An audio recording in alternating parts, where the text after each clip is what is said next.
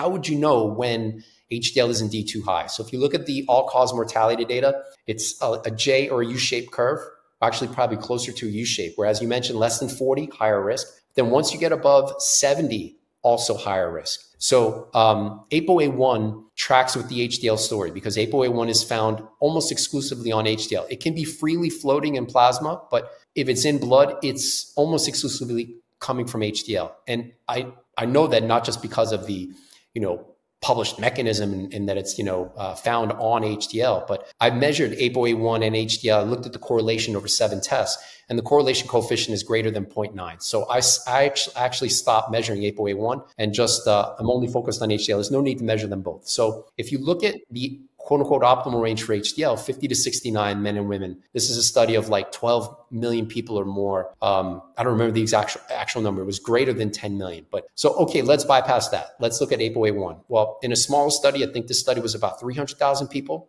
All-cause mortality risk for ApoA1 was lowest for 150 to 180 milligrams per deciliter. All right, what about greater than 180? Well, although lowest risk was that 150 to 180, all-cause mortality risk went away at greater than 180. So you essentially lost the lowering of all-cause mortality risk at values greater than 180. So in your case, I'd say that's the best case scenario. I don't think your HDL is going to be associated with a higher all-cause mortality risk when considering ApoA1, but there's another factor to consider.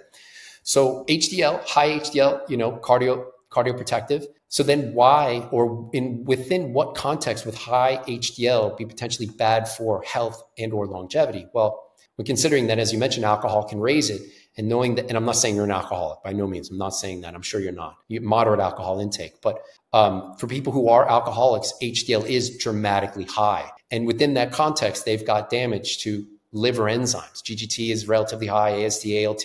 So could that be a part of your story where maybe you wouldn't die from cardiovascular disease, but maybe some liver-related issues? Could you clean up your liver-related issues with not blood testing the day before a hard workout, and now GGT is less than 12, AST, ALT closer to the low 20s, and then the HDL story doesn't become a liver health story. It's just, okay, well, maybe it's a bit too much wine where I'm losing the lowering of all-cause mortality risk just being outside of that 180. So that would be the context for that.